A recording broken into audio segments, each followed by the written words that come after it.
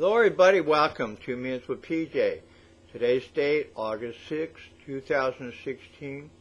Our word for discussion today is going to be on insecurity. Now we know in Psalms 23 what we're finding out when King David wrote this: the Lord is my shepherd, I shall not want. He makes me lie down in green pastures. He leads me beside still waters and restores my soul. He leads me in paths of righteousness for his name's sake. Even though I walk through the valley of the shadow of death, I will fear no evil. Now we know in Proverbs 4:23, keep your heart with all vigilance, for from it flows springs of life.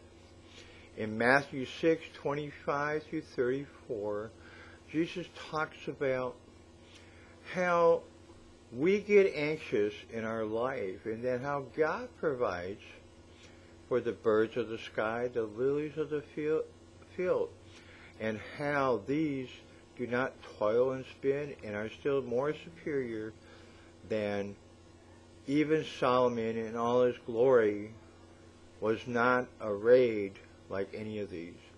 Now in Ephesians, finally, be strong in the Lord and in the strength of his might.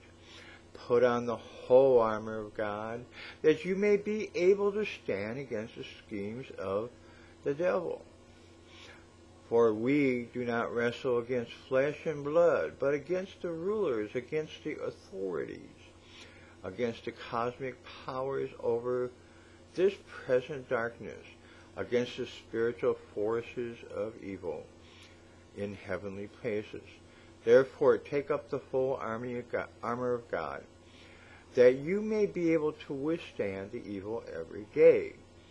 And having done all, stand firm.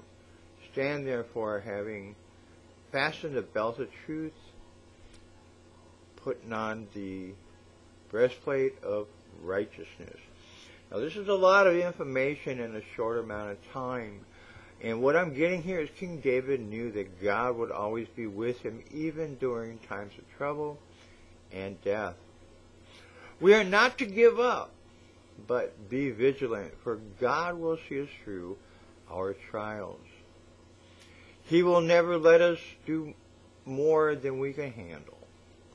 In the parable Jesus shared about the birds and the lilies, he demonstrated how his Father God cares for everything. We are told to put on the whole armor of God, because Satan and his demons will attack us.